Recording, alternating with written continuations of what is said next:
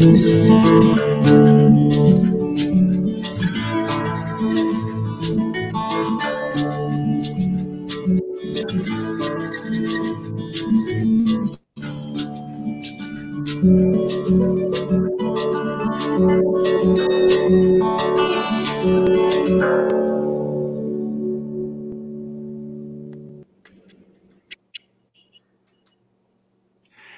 everybody, it's Mark Schultz here, and I am here this morning with my co-host Larry Little. Good morning, Larry. How are you? Hey Mark, happy to be with you again today. Hey Larry, it is a beautiful day in Seattle, sunny, and I hear you're going to go out and fly your airplane today. Yeah, I'm going to take the 172 up to some islands a little bit north of here this afternoon for probably just a cup of coffee. Beautiful day, beautiful day. Hey, one of these days you're going to have to take me up there. I'd like to get up there and see that. We got to do that, Mark. We got to do that. Absolutely. Hey, we are here for another episode, a LinkedIn Live episode of Recovery in Aviation. We are totally focused on recovery in aviation and being a positive voice in aviation, helping to accelerate aviation. This is a live broadcast on LinkedIn. And so you are going to have the opportunity to interact with our guests today and to be able to comment and ask your questions. And so this is a live broadcast. So you'll be able to put your comments in down below during the program. We're going to take your comments and address those questions live here today. So don't miss out on that. Hey, also help us out, share this broadcast, because when you share it, we get out to a broader audience. We are getting so many people that are reaching out to me and saying they're interested in this subject of recovery in aviation. We are starting to see some activity out there, and we're really excited. We're going to have a conversation in just a minute about that. Hey, before we talk about what's happening in the industry, let's go ahead and bring our special guest in today. And in this edition here today of Recovery in Aviation, I'm pleased to introduce Colby Harvey. He's CEO of the company Rizse. Hey, hey, Colby, how are you? I'm good. I'm good, Mark. Thank you. Great. Hey, where are you located today? I'm in Austin, Texas, actually. It's a nice sunny day here too. So, Austin, Texas, great. Hey, Colby, before we get started, just tell us what's your position and what does your company do? Quick synopsis. Sure. So again, my name is Colby Harvey. I'm the CEO over here at Rizse. So Rizse is an innovative drone technology startup focused on the innovation of the aircraft inspection process. Great, good. We are really glad to have you on the program today here, because I think you got some really good insights on how your technology can help leverage and accelerate recovery in aviation.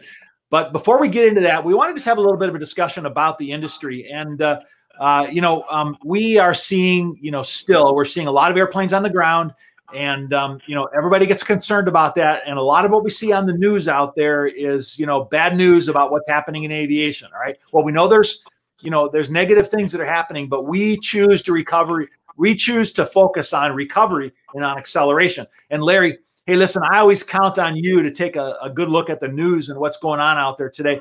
What are we seeing out there today that's really positive about what's happening in aviation today? Well, yeah, Mark, I was going to kind of bring up a couple of things. Actually this week out of China, international flights in and out of China, 134 international flights in and out of China. Next week, beginning the first week of June, they're planning 407 flights, international flights, in and out of China. So I think we're seeing that across the globe is more and more international travel. People feeling more comfortable getting on the airplane, and airlines, not just Chinese airlines, but across the industry are looking to get more and more flights going on a daily basis. Yeah, no question. No question. Hey, Colby, you mentioned to me this morning that you saw that some of the countries were opening up as well to receive traffic. What did you see out there? Yeah, that's exactly what I saw too. So like Italy and Greece are starting to open up their international flights as well. I mean, personally, from my experience, I just recently flown back too. And honestly, I've never felt so safer on a plane. Oh, so that's right. You just last week, I think, flew from California to Austin, right? I did. So tell us about your experience. So tell the viewers about your experience. What happened when you got on that airplane? Sure. So the airplanes are very clean. The precautions and the steps that these airlines are taking are incredible to make sure that the safety of their passengers and their crew are at the top of the forefront. So even boarding from the back first, and making sure not to fill in middle aisles, it does make it feel comfortable enough to fly.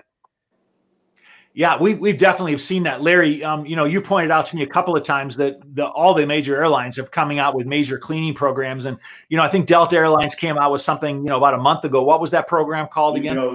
Delta actually came out with something that they branded Delta Clean, and Yeah. I've seen other airlines kind of do the same thing. Air Canada has a similar program, and United, American are coming out with similar programs, and these are not they're marketing. Yes, of course they're marketing, but they're also really making the airplane cleaner, not just from the touch standpoint, but also filters and all that goes into having good quality and cleanliness within the airplane. So, hey, Colby, you felt comfortable getting on that airplane?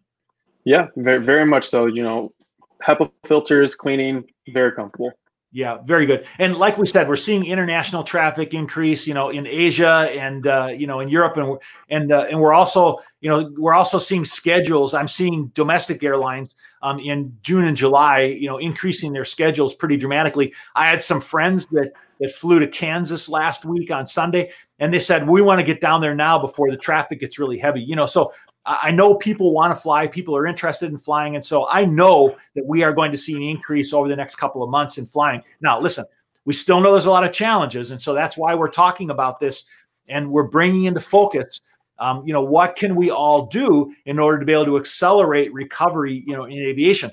And one of the reasons that we brought Colby on the show today with Rizse is because they have some interesting technology, and they've told us about some things which they are going to be able to help the industry to accelerate, to be able to enable acceleration of recovery, through some of their technology. Now, Colby, I know that you have some technology which you are using in the area of aircraft maintenance. All right. Can you tell us a little bit about your company? And, your tagline of your company is Advanced Robotics and AI Company. All right. What is that all about? Right. And that's a great question. So what we're doing specifically in the aviation space is, we're working to optimize an older maintenance process that's definitely in the need of innovation, and making it much more safe for not just the employees, but also for the aircraft. And ultimately, we're adding that additional layer of security for the airlines to show to their customers that, hey, we're taking these precautions to inspect our aircraft, to ensure they're airworthy, and they're able to take you to where you need to go. Now you said you're taking an older process. Now we're doing, we're used to doing visual inspections on airplanes. All right, we got a lot of airplanes that are on the ground right now, and they're going to be coming out, and there's going to need to be a lot of visual inspections of those airplanes. I saw a photograph on LinkedIn, I think yesterday, of an aircraft with a bird's nest in it, and so with these airplanes sitting on the ground, we definitely have challenges with bringing these aircraft, back into service again.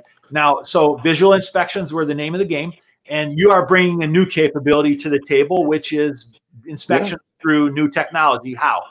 Right. So we're using autonomous robotics, and we developed an entirely unique platform specifically tailored for the aviation industry to specifically address this issue of looking for birds' nests, of looking for any hail strikes or lightning damage that these aircraft, either if they were in service or if they're just seen on the ground, and they go through a hailstorm, making sure that, again, we're keeping those aircraft flight worthy to be able to re-enter service as quick as possible. Now, Larry, we've been you and I worked at Boeing for a long time, and I've worked a lot of places, but when we put an aircraft on the ground, there's some activities that have to happen to get it out of storage, right? Yeah, there's a lot of processes that you have to go through, and they're all documented processes that you have to do to put that airplane into storage. And then there's the same processes that you have to go through to get that airplane out of storage. And I think, Colby, we see all these airplanes that are parked. They have to have run into each other at some point and have some damage. So I think the drone technology, or being able to do that autonomously, it's not only a better way to do it, it's more efficient, but it just happens quicker too. Okay, well, so let's talk about those drones for a minute, because I think I want the viewers, to really understand, what it is that you have, and then we'll talk about the application of it. So here we have an image of one of your drones. Can you just give us a little bit of an explanation of just some of the features and what we're looking at here right now? Sure. So our drone is built on a unibody platform. We utilize a multitude of different sensing systems to ensure the safety and reliability of the product. As you can see, there's that bright yellow prop guard is just to ensure that it's highly visible to anyone that's walking around it, to ensure there's no one mistakes it or gets too close to potentially hurt themselves or damage the aircraft in any way. So so Colby, so then like on particular on this drone here, so how many props are there on a drone like this? Right. So this drone has 4 motors on it to ensure about a 20-minute flight time around the aircraft to complete an inspection. So one of the key focuses that we wanted to do is increase efficiency. And with this in mind and safety in mind, we were able to reduce the inspection time by about 90%, depending on narrow body to wide body aircraft. So 90%. So let me key on that a little bit. What do you mean reduce it by 90%? How does using a drone reduce the amount of inspection time required? Yeah, that's a great question. So drones are capable of just, it's a one-touch solution, one-touch launch. It launches, it localizes itself with the inside of the hangar or whatever environment that the end user wants to utilize.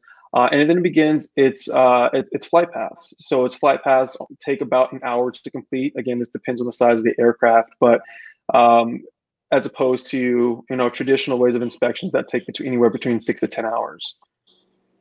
Okay, all right. Well, that's great. That's really interesting. Mark, from my standpoint, it's just, we've talked about drone technology and using drones to do it for inspections for a long, long time.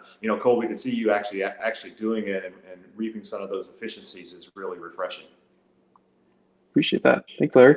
Yeah, that's good. So, hey, let me point out to our viewers right now is that remember, at some point in time in the program, we are going to take questions, directly and live, and we do that. And the last one I did, we had a lot of questions, and it really creates a lot of really good interaction. So, if you have questions for Colby or Larry or myself, feel free to put them into the comments. We actually see them right here, and we will answer your questions live. We'll read them and answer your questions live. So don't be afraid to do that. We're ready to do that. So listen, as we continue to go on, I want to ask a couple other questions about the drone, itself. Colby, this next image that we have shows some of the body or some of the camera. Can you talk to us a little bit about what we're seeing here? What what am I looking at here as far as optics like that, or what do I have here? Yeah, sure. So you're looking at a design that we're extremely proud of in terms of just the overall quality and the finishes of the product. So when it comes to when we're talking about the camera, the camera from about a 3-foot distance away from the aircraft is able to detect a minimum feature of about 1 millimeter across. So I'm talking about looking at damages that are very pinpoint in size. Normal people may overlook that. The drone has the capability of identifying that and categorizing that and retaining that information and transmit it to the end user. So from this design right now, we can see the landing gear that's been carefully and meticulously thought out onto the power and arming switches to the battery compartment on the top. Which again provides about a 20-minute flight time, about 22 to 23 minutes without the prop guards, but it's much more comfortable for end users to utilize the drone with the prop guards, at least in the early stages, until they're much more comfortable with it interacting with their equipment and their personnel. But so from what you're seeing here, the camera has a full 360 gimbal to swivel, so we can inspect the top, the sides, and the bottom of the aircraft. And gather and collect all that information and report that, process it with our imaging technologies and AI technologies on the back end. And we also have the ability to live stream the images as they're going. So the inspector can always see what the drone is doing at any given time. Yeah. And Colby, in this process that you have, you're essentially creating a digital twin of the airplane. How does the drone know where it is? How do you kind of spatially know where the drone is? Right, and that's a really great question. So one of the hardest things in I guess drone technology, artificial intelligence, robotics technologies is localization, especially localization in GPS denied environments, which is something that we'd like to pride ourselves as our bread and butter. We use a multitude of sensing solutions. One key one being our LiDAR system and its field of view to localize the aircraft, to localize different artifacts around the hangar to identify where the drone is and begin its inspections. Okay.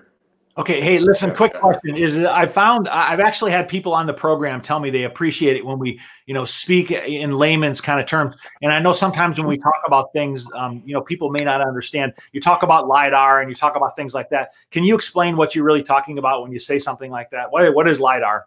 Sure. So a LiDAR system, essentially what it does is creates a non-visual image of what's going on around, and it does this by shooting out however many lasers may be inside of that LiDAR, being 16, 32, 128, and it creates a picture, and that picture is called 3D point cloud, and we can use that to create actual models of the aircraft while it's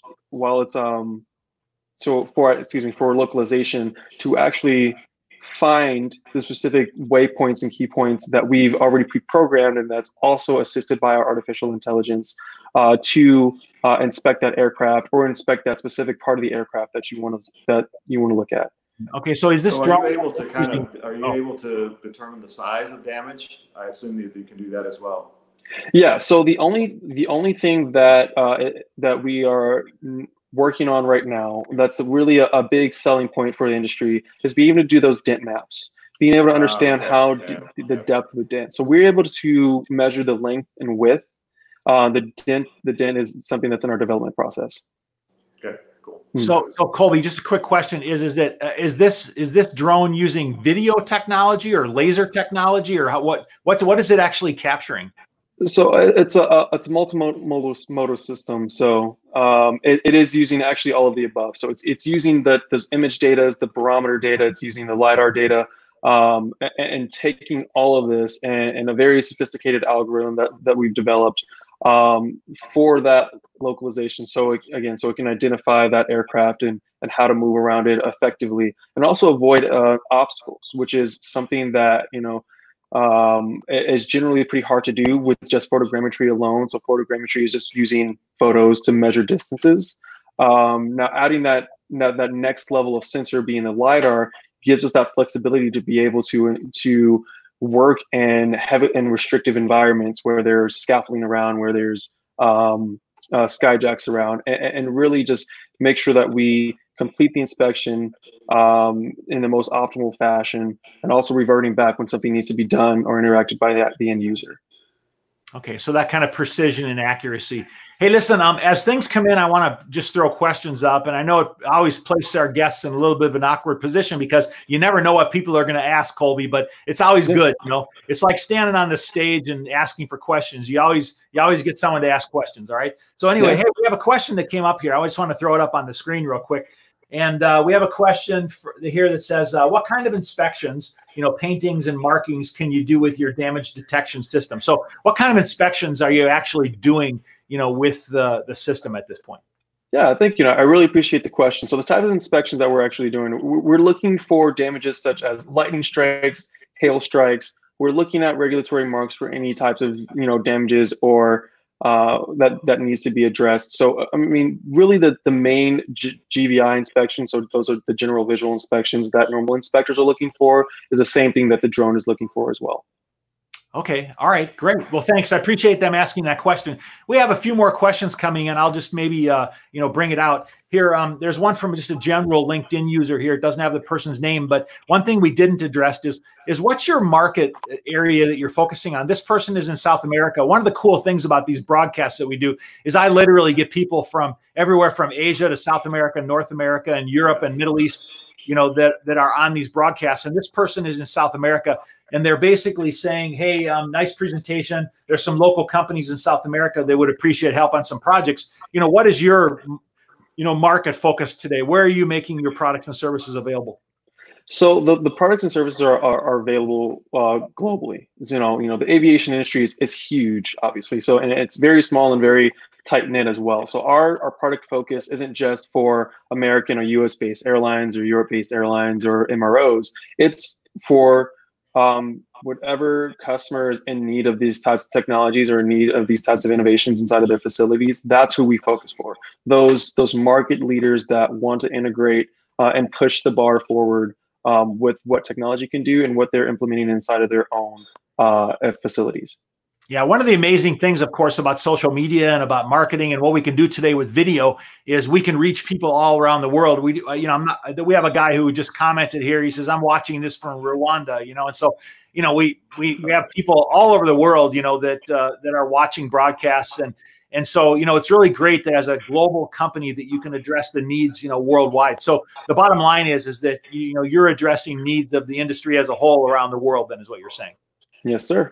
Exactly. Okay, that's really fantastic. All right, great. Hey, let's go back a little bit. I want to talk a little bit more about the drone and about the inspection processes and things like that, because I think a lot of people have questions about maybe the capabilities or the limitations, and so let's talk a little bit about safety for a minute. So, you have multiple props and motors on the device. I mean, what happens if the drone is flying and you have a failure? Does it just fall out of the sky? What's the situation?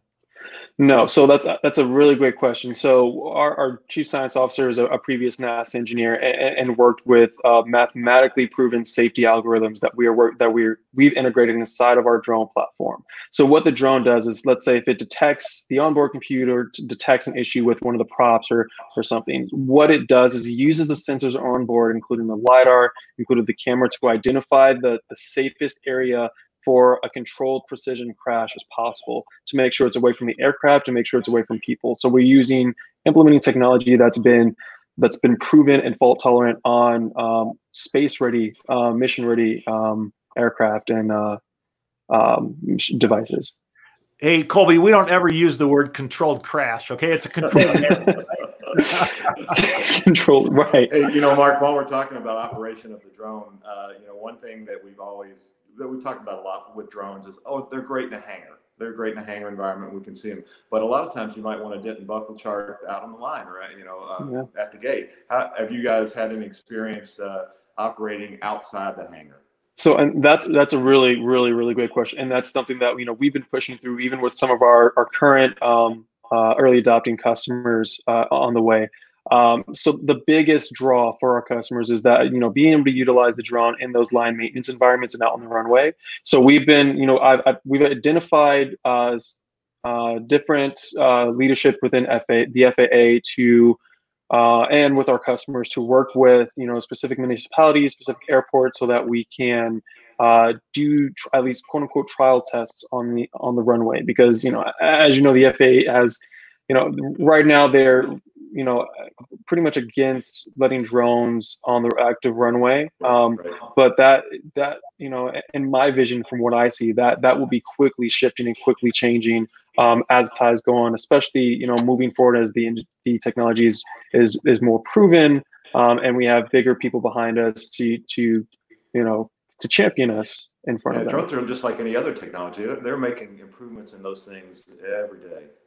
Yeah, constantly. Yeah, that's really, I've seen a lot of really significant safety improvements in, drones. There's no question about that. But we all know, one of the realities is that the regulatory requirements are very strict around airports. I mean, they don't allow antennas, they don't allow drones flying around there. And so, we all know we have some challenges in order to be able to address the one of those needs of running drones on the ramp or out in the airport areas. But I also agree is that will change quickly. Is that here? Listen, here's my own personal advice. Is that we have always found our regulators to be reasonable as long as we can present them with safe and reasonable practices, which will enable us to be able to operate in those conditions. And so I don't think we should ever back away from those things. We should identify the need. We should address the challenges that surround, operating in those kind of environments, draw in our regulators and engage them in conversation about what it takes to be able to operate in those environments. I mean, Colby, what's your position on that? No, I completely agree. I'm like, you're never going to get anywhere if you don't engage with the people. You can't just push it out and hope for the best. You have to make sure that we are actively engaged. And this isn't just with me in general. This is for industry and other startups or other companies looking to do this. We have to work with them to ensure that we are providing a safe, viable form of, for me, specific inspection methods. That's including, taking a year's worth of data. We've identified this much damage. We haven't fallen or crashed ever out of 1,000, 2,000 flights that we've ever had. presenting it to the regulators and showing them, hey, this is a safe solution that we should work to integrate within our normal practices. Hey, Colby, continuing this discussion around regulators, we have another question that came in. I just want to throw it up real quick. Is the question here is that is this an approved method by authorities as an inspection method? So is using a drone approved by our regulators as an alternative to eyes on damage or something like that? So yeah, that's a great question. So when it comes to general visual inspections, there always, as the FARs are written right now, there always has to be an inspector that reviews the data. That doesn't mean, with that being said, the inspector is still reviewing the data. The inspector is still reviewing the data that's coming off of our drone, that's reviewing the videos. So the drone isn't actually the one that's signing off and saying, hey, stamp of approval, this is good to go. The inspector is. So that's one way to think about it, and it kind of goes around that, but it is definitely something that I'm working towards, and several of my early adopters and customers are working towards as well. But as of now, it's an inspection method that can be used as in conjunction with a human component. Hey, Mark, just to follow up on that. Hey, Colby, we're all working from home. Mark's in front of his brick wall, and I'm in my kitchen. Can an inspector do the inspection from home?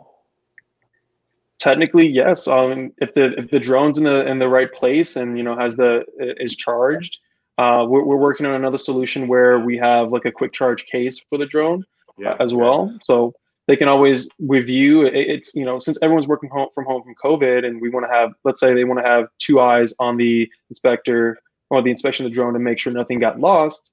With other inspectors at home, they can always review the video from home and say, hey, I found these things that you missed as well, or the AI might have missed. Yeah, that's really not an uncommon practice. I mean, for years, we have engineers and maintenance control operations that are remote, and we have a mechanic out on the line who, snaps a photograph of something and then sends it off to engineering or to maintenance control, and they make a determination based on visual inspections of the picture or SRM, structural repair manual limits. I mean, so that's really a common practice. So I really don't see this as a deviation at all from that, Colby. It's just an extension of it. You're right, Mark. Yeah. It really is. Hey, listen, we got some more really good questions coming in. I want to just note here. Hey, I got my good friend Stefan Fossler from Austria, from Vienna here. We've worked together in the past, and he has a great company called eWings. They're a blockchain company, but he has a quick question here. He says, which data standards are you looking to provide digital inspection records and link them to different systems that the MRO operators are using? So if I could just, interpret that a second, is that, what about data standards and integration to other MRO systems? What are you doing in that area, Colby? Right. So we use a secure transfer method. So I've actually, have a personal friend here that has a blockchain security company too. That's actually really, really interesting. And these are things that I've definitely been toying around with. So having those active ledgers and making sure everything that's transmitted back to our system and ensuring nothing's tampered with and then returned back to the end user is definitely something that's it's high on our radar for security standards. So when it comes, we use a and I can't give you the exact data encryption standard right now, but everything is transferred back to securely through our cloud pipeline to our cloud infrastructure, and any of the operations or the tools that the airlines or the MROs are using will include like webhooks or whatever they may need in order to integrate with the specific systems, so we can transfer information back to, let's say, EMRO platform like Trax or EMRO, whatever it may be. So we want to ensure that we have security from end to end, and blockchain is definitely something that I've been thinking about and toying around with my head and with my team to use to encrypt our data transfer methods. So I think you maybe said it, Cody, but you can actually integrate with Trax or Amos or an ERP system as well with the data that you're creating. Yeah, with the data that we're creating, yeah. So we're working on APIs to actually have that integration, but like at this moment, we don't have full integration quite yet. Okay, well that's good. We've had other MRO system software companies on our broadcasts. Like we recently had a broadcast with Ramco, and Aerosoft, and both of them, as well as Trax and Amos and others, have systems which our industry used as their ERP systems or their systems of record. And of course, having an easy integration with those systems is definitely of value for creating efficiency, Colby. So that sounds like that's a great area for you guys to continue to focus on.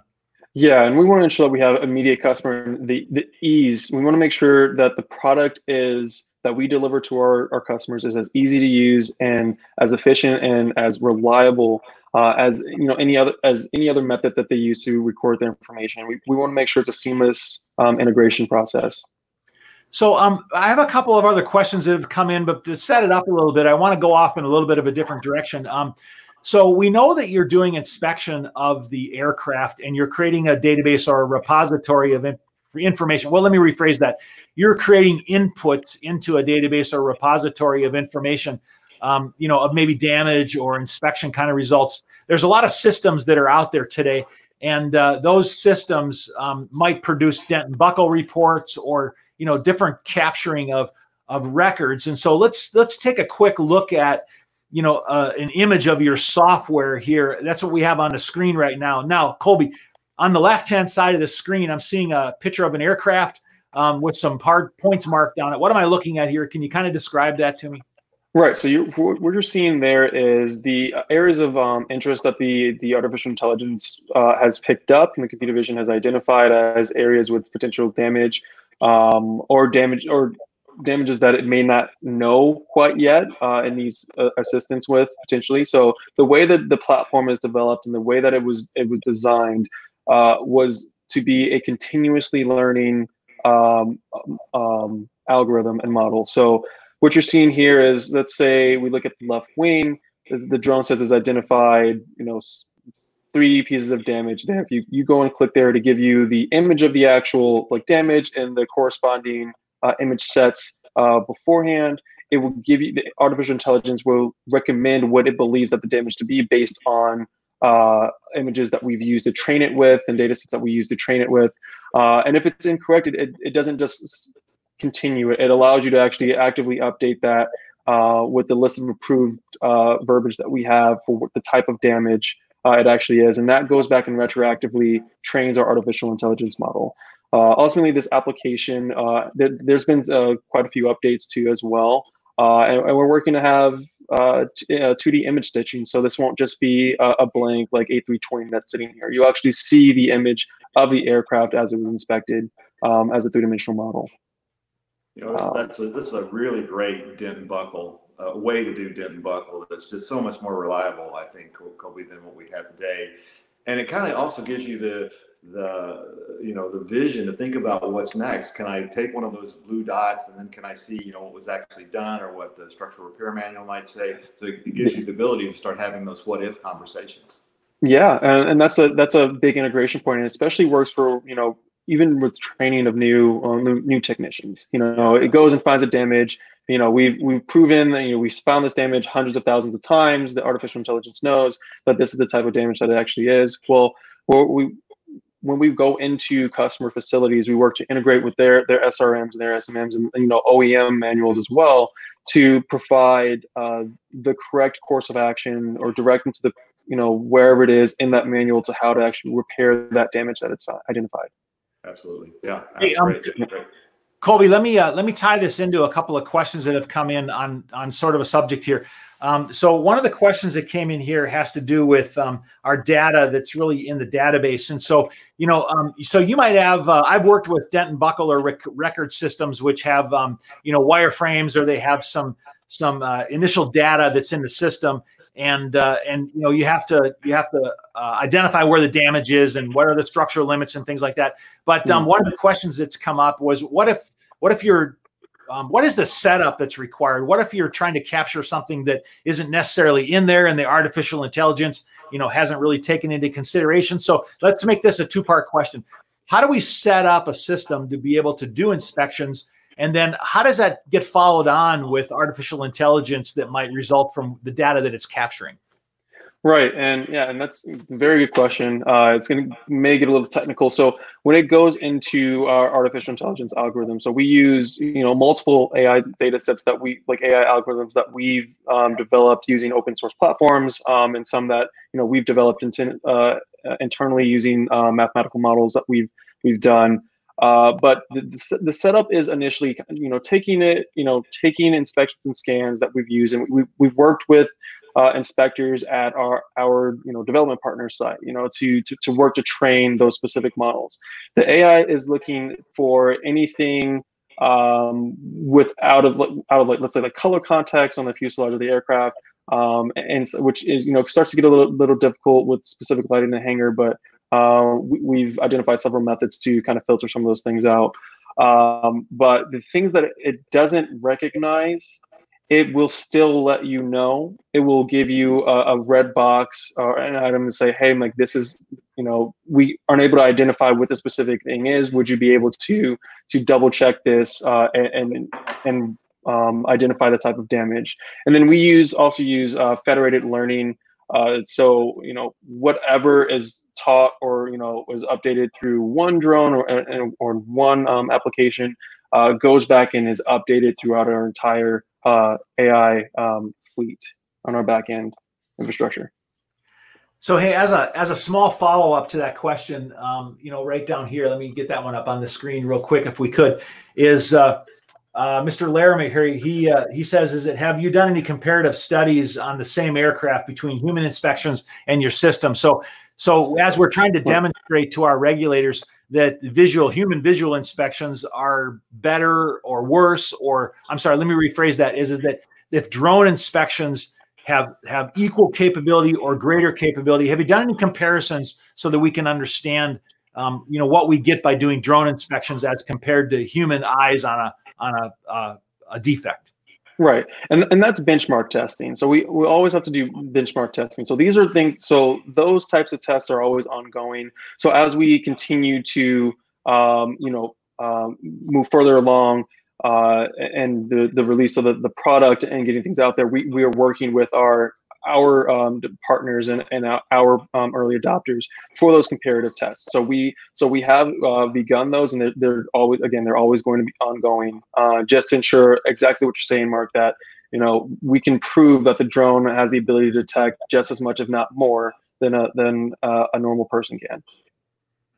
Yeah, and hey, Larry, I know that when you were at Boeing, you worked with some of the applications out there that captured structural damage and were able to produce dent and buckle reports. I know that's extremely critical to aircraft documentation and returning aircraft to lease. I mean, what's your thoughts on the value of having better records and documentation of the aircraft itself?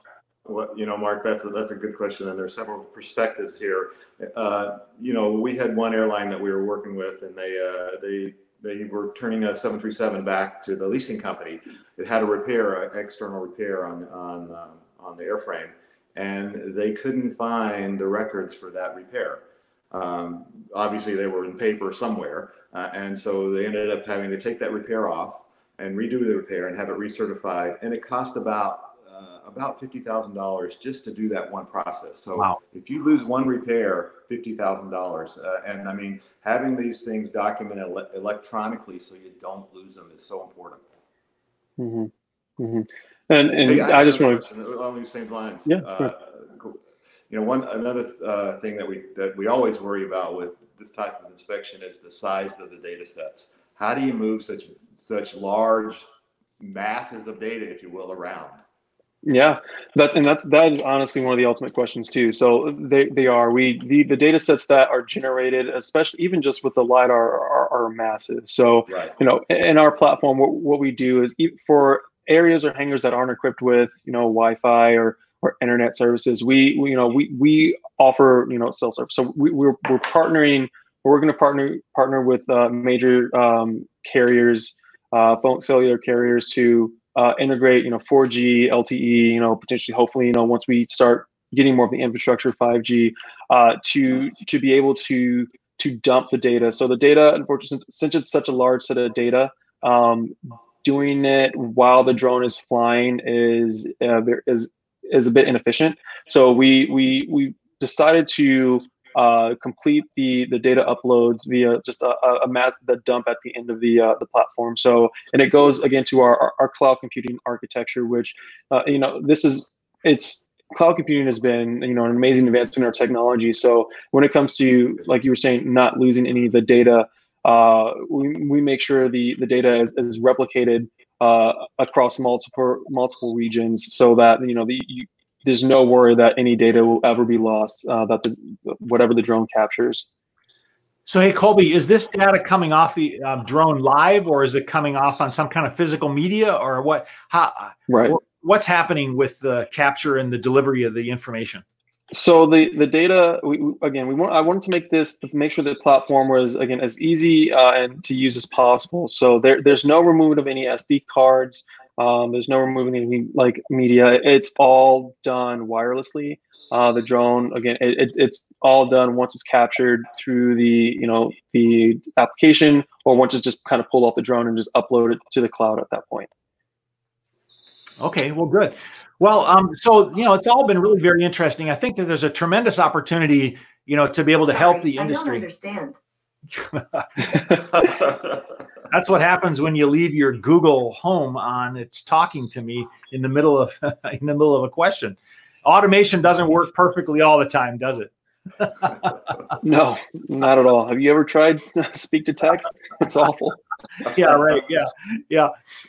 All right. So hey, listen, as we're looking at drone technology, and as we're looking at the opportunity that we have to be able to accelerate recovery, I mean, obviously you've shown us how inspections can be accomplished, more rapidly or more efficiently using, drone kind of inspection technology. So that's really fantastic. And you've talked about how the reduction of time, can help accelerate that. We can capture images, which we can send off to, engineers, or, for people to evaluate. And so I do think there's a tremendous opportunity for using this enabling technology to be able to help in acceleration and recovery, within aviation. So it's really, really pretty amazing. So Colby, let me kind of focus this discussion back again toward you again and your company is that these are hard times, and we all know that we're going to have to find efficiencies in the industry in order to be able to operate in this new environment that we're in. Is that what is your own advice, or what is your company doing in order to be able to internally be able to operate more efficiently, and how can that be translated to our audience and how their companies can operate more efficiently? Sure.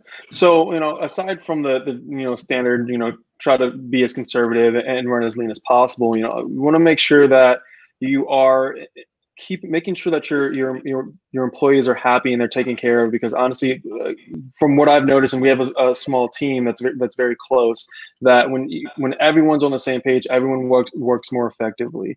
And just ensure that you are adhering to your standards that are set forth right now. So for example, if you have the ability to work from home and it doesn't impact too much of your workflow, go ahead and do that. For us, it hasn't really stopped anything. When we need to do field tests, we do field tests, but we make sure, again, we're safe about it. We're being safe. So, and just make sure that you are looking at all options available to you. So make sure you're not just focusing in one bucket. So for us, Rizse is doing this by, we're not just looking at the commercial markets of aviation. We're also looking at U.S. military. We're also looking at, either, railway inspections or pipeline, or, other types of things that we can potentially revert to as needed to ensure that we are staying viable in the industry and as a company.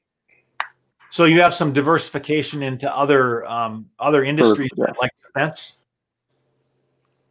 Yes, sir. That's fantastic. All right. Well, very good. All right. Well, that's all really great advice. So, kind of as we begin to sort of wrap this up today, I wanted to, go to you, Larry. Larry, what's your reaction of this, drone technology and its inspection capability, and what kind of impact it can have on our efficiency in doing inspections in the industry? Well, yeah, thanks, Mark. A couple of thoughts. Everybody loves talking about drones, right? They're just really cool. Yeah. And it's from my standpoint, having seen this technology evolve over the past, I'm going to say five years, to see it move to production, to actually bring efficiencies, is really special. Yeah. And hey, Colby, just as a kind of final comment from you as well, I wanted to ask you is that, why did you go into drone inspection? What do you think you can bring to the industry by offering drone inspection in the industry? Yeah. So I went into drone inspections for several reasons. I wanted to combine my my technical background, being an ex Google engineer, and my passion for aviation, I really want to find a way to bring those two together uniquely to create a solution that could help an industry. Because I grew up in an aviation family, so I've seen firsthand, maintenance practices, and kind of walking through the hangar with my dad, and seeing what goes on there. So it really just provided me this sense of, not just responsibility, but like excitement to bring something revolutionary to the market. Plus, drones are also, like Larry was saying, they're really cool, and we've only really scratched the surface of what they can do. Yeah, absolutely. Hey, all three of us are actively involved in aviation. All three of us are a pilot. Larry is the most active pilot right now, and aviation is a passion for us. And I completely understand and respect your desire to be engaged in aviation, through drones and finding a way to be able to help aviation to be successful. Because for those of us that have caught the aviation bug, it's more of an obsession than it is a passion, really. We want to see aviation continue to be, successful. And I really see technologies like this, like drone technologies, and looking for opportunities to apply these technologies to regular problems that we've had for a long, long time, as being a way that we can accelerate recovery in aviation, and that we can help create success in aviation, even in difficult times.